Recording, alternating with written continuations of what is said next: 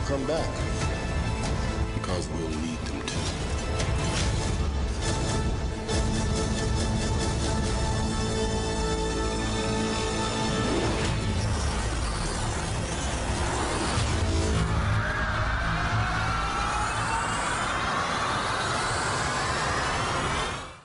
Hey YouTubers, it's Charlie, and next week Marvel is airing a super special first look at footage from Avengers 2 Age of Ultron. So for my Marvel movie video today, I wanted to talk a little bit about the story and the things we've learned so far, and how it's going to inform Phase 3. I will be posting a full breakdown of that Avengers 2 footage whenever it posts next week, so be sure to subscribe to get that video. It's going to be amazing. So here's some specific details about what's going on next week. The special is going to air on ABC Tuesday, March 18th at 8 p.m. Eastern Time during a special called Marvel Assembling a Universe.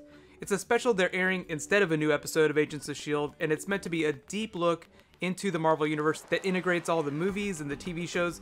Remember, there are actually a few new TV shows coming in the next couple of years. Basically how it integrates everything so that they can tell one large story across several movies and TV shows. There's going to be footage from Age of Ultron, as well as Captain America Winter Soldier and Guardians of the Galaxy. I'll talk about everything, but mostly my breakdown will focus on Age of Ultron since this will be the first footage we've officially seen.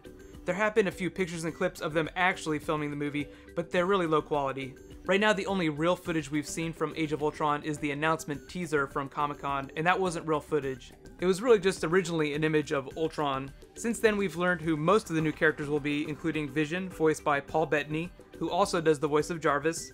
There will probably be a motion capture element to his performance, as well as James Spader, who's voicing Ultron.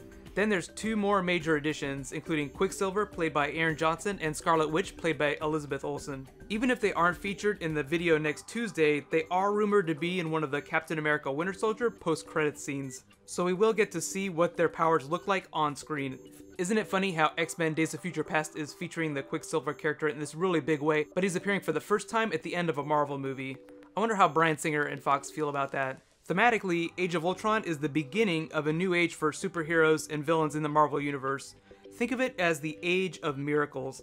I would call it the Age of Mutants, but since Fox legally has the rights to the X-Men franchise, only they get to use that term in their movies. So Marvel is substituting the term miracles to broadly imply that magic and other strange abilities are going to play a huge role going forward.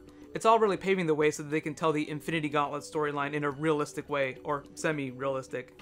An early review for Captain America Winter Soldier included some spoilers for two separate post-credit scenes, so turn the volume down right now if you don't want to know anything about that. So one of them was just a Winter Soldier specific scene, but the other post-credits clip was for Avengers Age of Ultron. In addition to Quicksilver and Scarlet Witch, it features Baron von Strucker.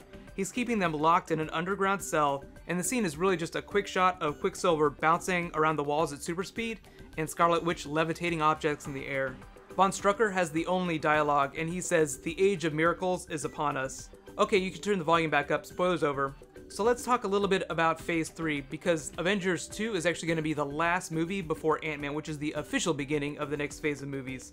Kevin Feige was quoted a couple of years ago as saying, in the broad sense, that Phase 3 represented magic, opening the door to all of the Doctor Strange rumors that you may have been hearing recently.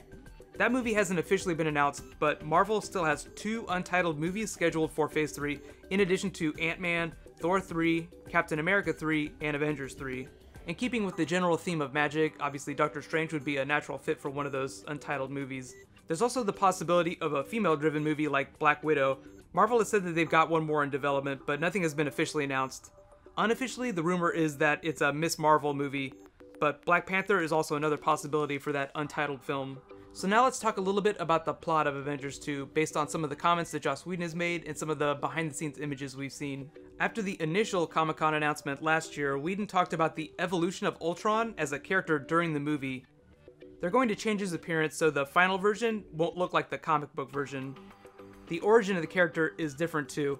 I haven't done an Ant-Man video yet, but Hank Pym in the movie will not be his creator like he is in the comic books. In Age of Ultron, he's going to evolve from a military AI version of Jarvis, so essentially Tony Stark is going to be his father. Whedon just said that they were doing it this way because they wanted Ultron to flow from things that they had already developed in the cinematic universe.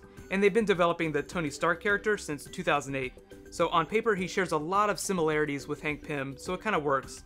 But if you've read the comics, especially recently with Marvel's Avengers AI series, Hank Pym seems like he's way more unstable than Tony Stark. Since Stark Tech will give birth to Ultron, you can kind of understand why now the voice of Jarvis, Paul Bettany, is the logical choice to play the Vision.